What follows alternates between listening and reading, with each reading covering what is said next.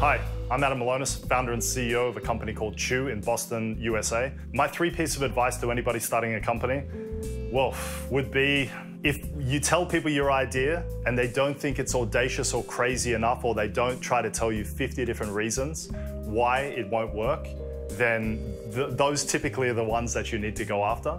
Funding, people see funding as a measure of success. They will overfund an underdeveloped idea. You sell too much of your company at too early of a rate. And maybe the last one would be, perfection is a fleeting moment in time. Perfectionist is an excuse.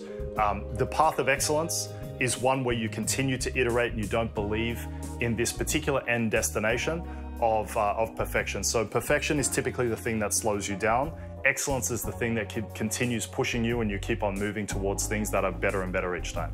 Thank you.